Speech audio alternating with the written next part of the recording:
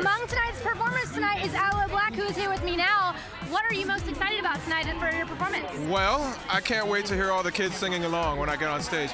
So are you going to have to adjust your performance at all for a kid audience? I don't have to adjust it. I write kid-friendly music. Yeah. Maybe you have to sing a little louder over their screams there. Probably, yeah. Yeah. Do you feel like music is well represented here?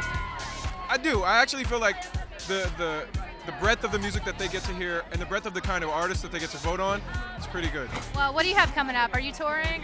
I'm touring with Bruno Mars in the summer across the U.S. and then there's a movie coming out called Get On Up, which is the James Brown story. I've got a small role in that.